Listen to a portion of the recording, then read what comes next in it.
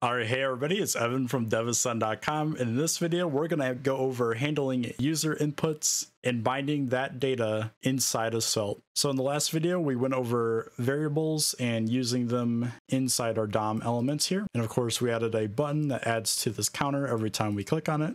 But now we're actually going to be handling user inputs, and what we're going to do is we're going to make it so the user can enter their name here and it'll say hello and then whatever their name is up at the top here. So let's go ahead and jump right in. All right, so I'm going to go ahead and just comment this out for now. We're not going to need it. All right, so let's go ahead and add an input tag here. I'm going to have the type equal to text, and I'm going to have this saved like so.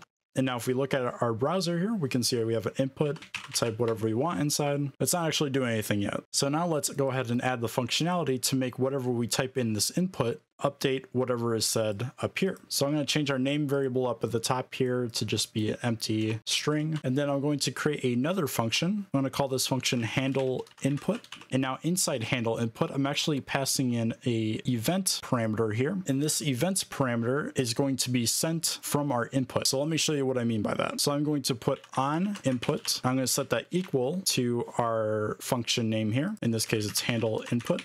Again, we're not calling the function. We're just passing the name or the reference of the function. And now what this does is it's going to call this function, but it's going to pass in a events parameter here. Obviously it's showing me a warning here because you're not supposed to do this, but this is essentially what it's doing. It's passing the event variable from our input to our function. So let's go ahead and remove this real quick. And now if we grab our name variable and set it equal to event, which is the parameter we're passing in here, dot target dot value, now we can actually access the value of our input and have our name be set to that value. Now, if I go ahead and save this and we go to our browser, I'm going to go ahead and type a random name. Let's say hello Bob. We see now that it updates here. And if I were to backspace, it can get rid of it. Maybe I can type a name like John. You see John show up here. However, this isn't actually a two-way bind. You see that the input changes up here, but if up here were to change, it wouldn't change our input. Let me show you an example.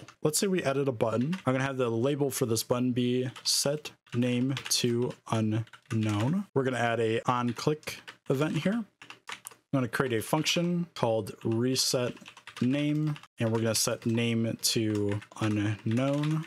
I'm going to pass that function to our on click. And now when we call this reset name function, it's going to set our name variable to be unknown. Let me show you an example. So if I go ahead and click set name to unknown here, it's going to say hello unknown. Now, if I change this input here to, let's say Bob, you're going to see now it's reset it to Bob. But let's see what happens when we say set name to unknown. It changes unknown up here, but it doesn't change this name to unknown in our input. So how do we make it so when we change up here that it's in sync with our input value here? So what we can do is we can go to our input here. I'm going to add a value property to this. I'm going to use curly braces, and I'm going to set the value equal to our name variable up here.